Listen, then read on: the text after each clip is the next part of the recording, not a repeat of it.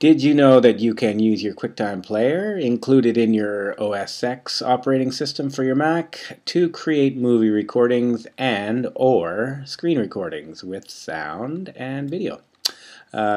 Simply in your file menu you can choose movie recording. You'll see that mine are grayed out because I'm actually using them.